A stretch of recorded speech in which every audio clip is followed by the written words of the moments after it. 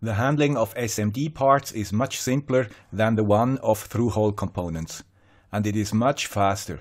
Together with the cheap PCB services offered, every maker can produce professional devices at very low cost.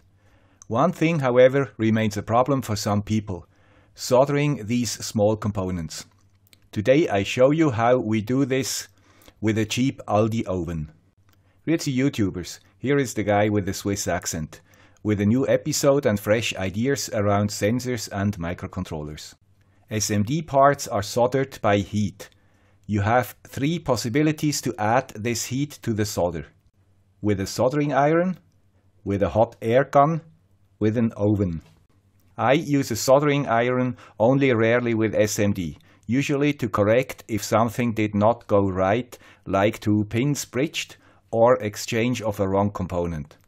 The gun is very comfortable to remove parts because you can easily apply heat to both ends, which is difficult with the soldering iron.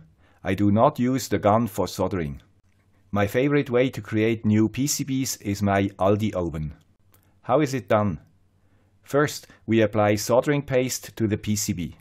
We use a syringe and a needle for that. Professional PCBs have a stop mask, so this process is not too critical. Even if you apply a little bit too much, it will not create problems. Here we use 1206 parts because they are easy to handle and we usually do not create super small PCBs. 805 parts are equally easy for the younger of us. For resistors and capacitors I bought assortments. And I buy SMD versions of ICs if possible. For breadboard usage, we solder them on such small PCBs. If we apply too much paste, we can remove it using household paper.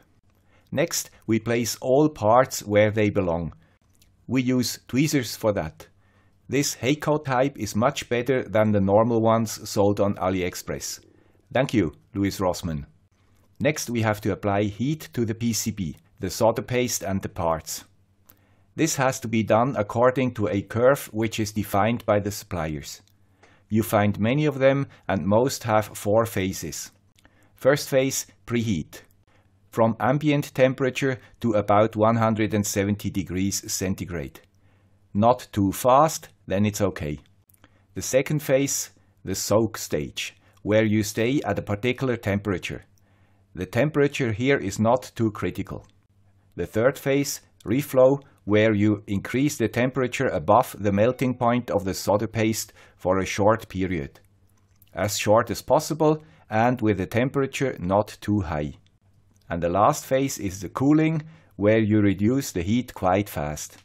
There are many videos and instructions around how to build an entirely automatic temperature control for reflow ovens. Maybe they are useful if you create big PCBs or produce tons of them. For me, this is not necessary because my oven heats with about the right speed and I cannot speed it up, even not with a controller. The whole process only takes a few minutes, where we easily can stay in front of the oven and switch it manually. I like also to check if everything is okay. And for the cooling phase, we anyway have to open the door, because standard ovens keep the temperature much too long. Also here, no controller can help.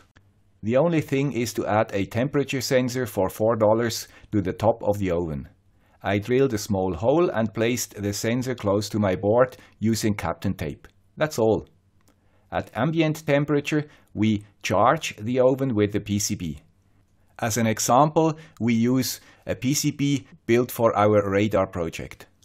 After closing the door, we start with full throttle and check the temperature. During the soak phase, we switch it off for a few seconds and then full throttle again. Then I check visually if the solder changes its state. Slightly above 220 degrees Celsius, the color of the solder changes from gray to silver. This happens quite fast. Wait a few seconds, open the door and switch the oven off. Done. After a few minutes you can unload your completed PCB, add through-hole components if needed and test it. Of course, this is only for prototyping, but this is what we do on this channel. and I think you could even use your oven in your kitchen if your wife permits. Just add a temperature sensor and place it very close to your PCB. Summarized, SMD is much easier than through-hole. Professionally manufactured PCBs are dirt cheap these days. We can use a small oven to solder SMD components. Look for an oven which has a fan to distribute the heat evenly. The timing of the heating curve is not critical and can be done manually. Just use a cheap temperature sensor to be sure. Check manually if the solder paste changed state and open the door afterwards. I want to thank all my supporters on Patreon for supporting the channel. Without you, it would be difficult for me to do what I do now. Bye!